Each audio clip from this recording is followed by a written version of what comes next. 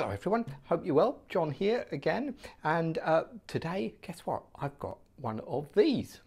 It's a Roland AC33. It's an acoustic amp, but it's really, really good because there's lots of acoustic amps around, but this one has got a built-in looper. So what I thought I'd do is have a little go with it so you can see how it sounds. So I shall attempt to record 3 instruments at the same time, and we'll see how we go. Not simultaneously, of course, that might be a bit tricky.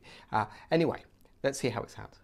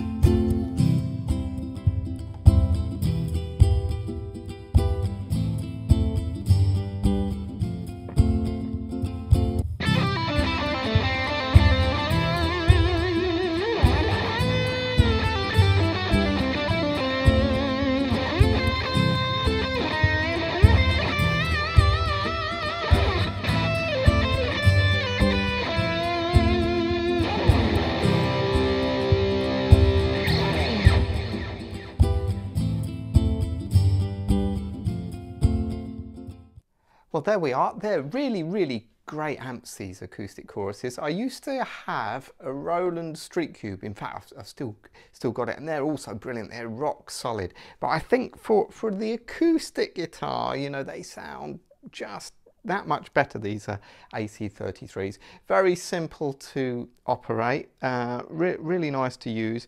It runs on the batteries too, 8 AA batteries, which is really, really cool because you can take it just about anywhere. If you plug it in, it's 30 watts. If you use it on the battery, it's 20 watts, so not quite as powerful. For that little piece I was doing there, I wasn't really recording with any effects. I just had a bit of reverb on. For me, you know, I don't really like to use a lot of effects with the acoustic guitar. I think it sounds quite good, natural, even sometimes without any effects.